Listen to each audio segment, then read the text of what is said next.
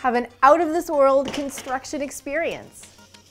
Hi, I'm Laurie from TTPM here at the NEX Thrill Rides Lunar Launch roller coaster building set.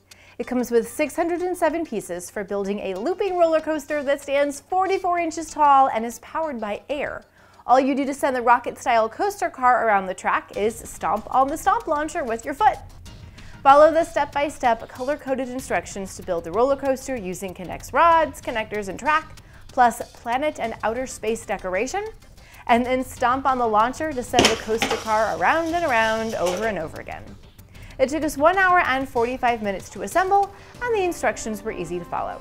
Plus, there's an additional build that also uses the stomp launcher to launch the coaster car, and instructions for that can be found on the NEX website. For kids ages 9 and up who like to ride roller coasters, building one that really works will be a lot of fun.